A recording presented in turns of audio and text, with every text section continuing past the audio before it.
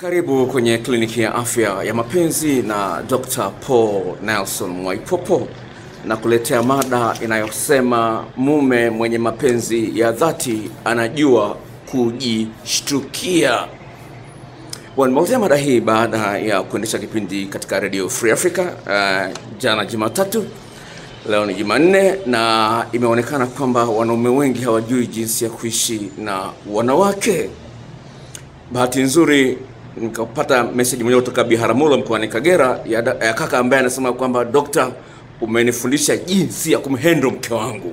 Hiyo ni kaka nakiri, baada ya kusikiza Radio Free Africa umenifundisha jinsi ya kumhandle mke wangu. Sasa nimeambia hivi, mwanamke na mwanaume tunatofautiana katika mahitaji, lakini kitu kikubwa ambacho kinapaswa kifanyike katika mahusiano ya mapenzi kwa upande wa mwanaume, na Biblia inaagiza hilo, ni mwanamume kumpenda mwanamke na mwanamke amtii mwanaume. Nisamehe, lakini ni mwongozo ambao na kanuni za msingi sana katika maisha ya mwanadamu.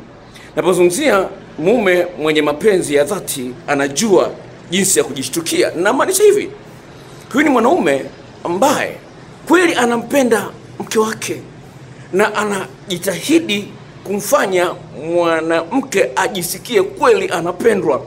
Hebu sikiza vilio hivi vya wanawake alafu niambie inakuaje, sawa? Asema hivi, naitwa Mary, mchumba nampenda, lakini nikisikia simu yake, nikishika simu yake nakuta SMS za michepuko, majina yao hayapo, ni majina ya kimahaba tu, na mimi kanisevu kwa jina langu halisi. Sasa unaona, anapenda tu kitu yale majina ya mahaba, anatamani aitwe yeye. Unaona, kwa mwanaume ni kitu kidogo sana, lakini huyu mwanamke anapenda aitwe baby, honey, sweetie, anatamani sana kitu. Sasa mwanaume asipojishtukia ataita kitu kinachofuata. Kwa hiyo mwanamke anayazungumza hivi, sema Dokta, mimi naitwa nimelisema jina, nimehifadhi jina lake. Sorry, hii message ni mwanaume, lakini ni mwanaume ambaye anateseka. Sikiliza, mimi naitwa ni kijana mwenye umri miaka 29, ni mwanafunzi wa chuo, lakini kuna mdada ametokea kunipenda kweli kweli. Ana kazi yake na anaonyesha upendo kwa kunihudumia sana kwa mambo mengi na vitu vingi. Sikiliza mkasa huu. Kibaya ni kwamba ni mke wa mtu, ameolewa. Nikimuuliza kwa nini ananihitaji, anadai ni changamoto za kimaisha tu, lakini hana hisia kabisa na mumewe. Na anasema hata mimi nikimkataa atafuta kijana mwingine ambaye moyo wake utampenda. Ila mimi Dokta naogopa ameoa, lakini hata mimi vivyo nimeanza kumpenda. Unaona, mke wa mtu amemtamani mwanafunzi, sijui wameonana wapi, na anamgharimikia kwa kila kitu na hawajatiana bado. Hebu imenyeni akatiwa alafu kalambo vizuri, itakuwaje? Nikusomea mkasa mwingine, sawa? Sikiliza sawa, unataka kuelewa madai baada ya kusema kesi za wanawake. Sasa Dokta, habari ya usiku. Mimi ni dada, nipo kwenye ndoa. Mume wangu kiukweli ananihudumia kwa kila kitu ninachohitaji, japo nina kazi yangu nzuri, lakini yuko busy na mambo mengine kuliko mimi. Hana muda hata wa kupiga story tunapokuwa pamoja. Dokta, nifanyeje? Mwanamke mwingine anasemaje? Dokta, nifanyeje? Nimeshinda kumsahau ex wangu na nimeolewa, naitwa Rose. Sawa, asema nifanye namkumbuka ex wangu. Kuna story nyingi za wanawake wanaolalamika. Sawa. Kwa nipaswa kumpenda mwanamke kwa dhati, kwa mwanaume inapasa awe anajishtukia. Ni kitu ambacho wataalamu wa sayansi ya mapenzi wanakiita emotional intelligence.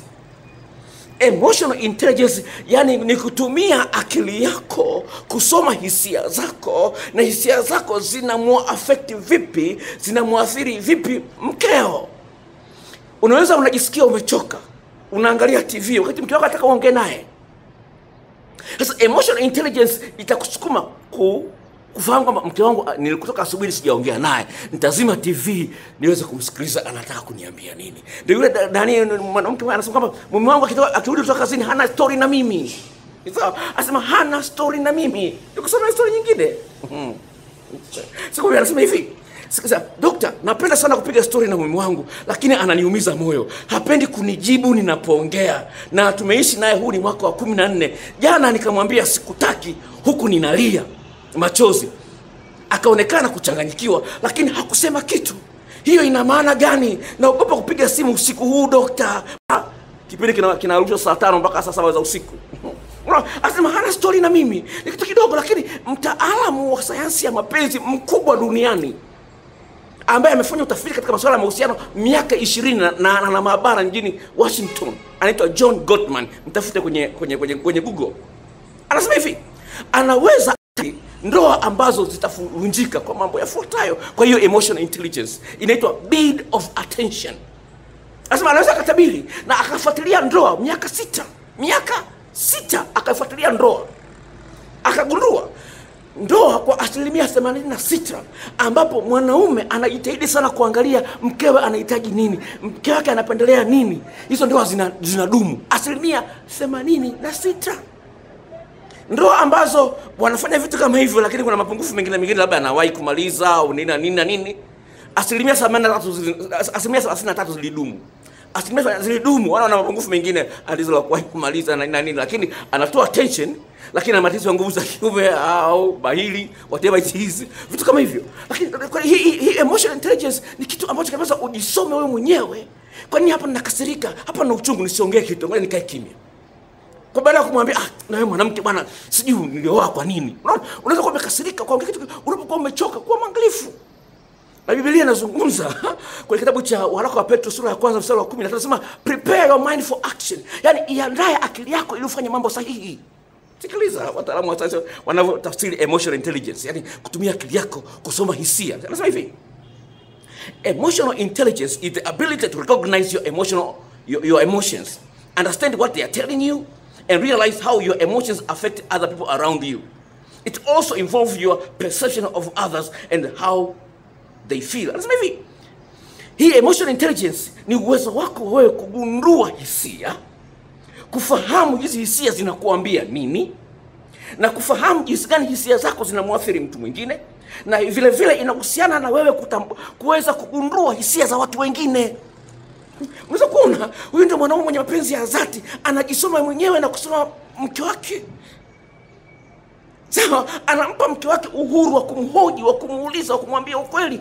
Kama sikufikishi kelele niambie, na kuchepuka. Anatongoza mwanaume, ukikataa wewe tafuta mwanaume mwingine. Mwanaume sawa, na ana hela anazo, mume wake naye ana hela, lakini anataka mwanaume ambaye atampa attention. Sasa jinsi gani unakuwa karibu na mkeo? Hilo ni jambo la msingi sana. Fanya jitihada za makusudi. Sawa? Fanya jitihada za makusudi. Sasa kama unataka kufika kileleni na jeli shughulikie. Sikiza mwanamke anasemaje? Naitwa Lilian toka Kigoma. Kila nikifanya mapenzi na mume wangu sitosheki, ila yeye ana dada. Inanitesa dokta. Natamani nifanye mapenzi na rafiki yake wa karibu. Anaonekana mjanja kuliko mume wangu. Unanisaidiaje? Unaweza kuona anatamani atembee na rafiki yako. Maana wewe umlizishi kifika kileleni, jishtukie. Nawahi kumaliza bwana mwanzo ni kwa hivi. Na kibamia jishtukie mwenyewe. Usisubiri kuambiwa. Sasa katika hiyo emotional intelligence kuna kitu kingine kinaitwa self awareness, jinsi gani kujitambua wewe mwenyewe. Nasema hivi, it involves not letting your feelings take control.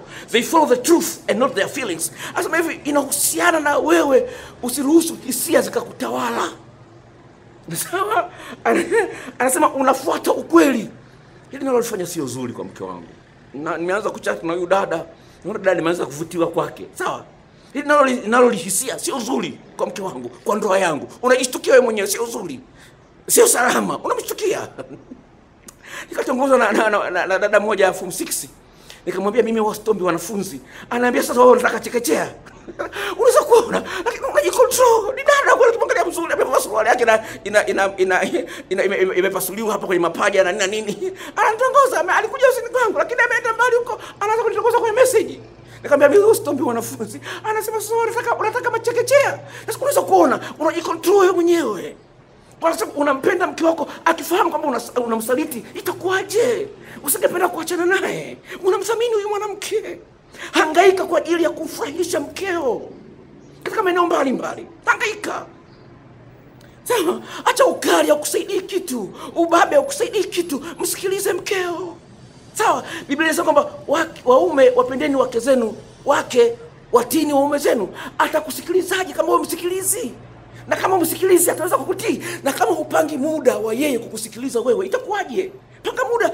Kuna mambo mengine hawezi kukuambia, lakini akiwa ametuliza akili yake kuona kwenye feeling nzuri atakwambia. Sasa wewe kila siku uko busy, ukishakula tu umelala, ukishakula umelala. Kuna muda kuna kitu moyoni anataka kukuambia, lakini humpi nafasi ya yeye kukuambia.